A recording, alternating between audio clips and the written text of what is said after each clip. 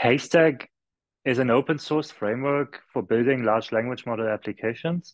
And as such, it will always remain open and free. So it's permissively licensed. You can just use it for commercial projects as well as research.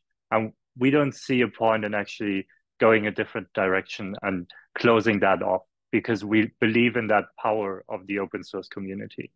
And even with large language models, you can already see that. So ChatGPT might be closed source, and OpenAI doesn't give a lot of information about how this new model is actually trained.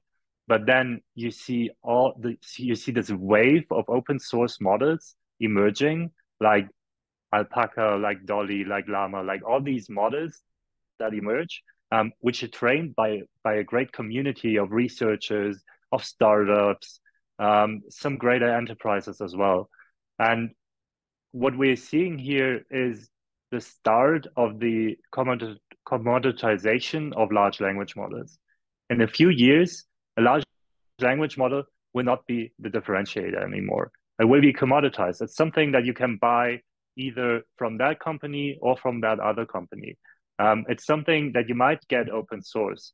And your work then will be in finding out how to apply that language model to your specific problem and how to basically mix and match it with other components to build the application you want to build.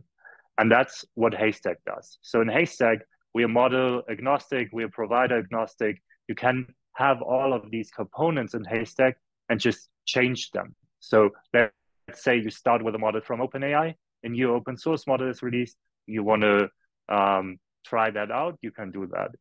And for enterprises trying to manage risk, I think that's ideal because in the end, do they really want to be locked into a single model provider? And what do they do if the next company comes up with a better model and their competitors are out competing them because they cannot switch? They're too locked into the old ecosystem. So if you want to manage that risk, definitely pick a software framework that allows you to experiment with different models, that allows you to switch components.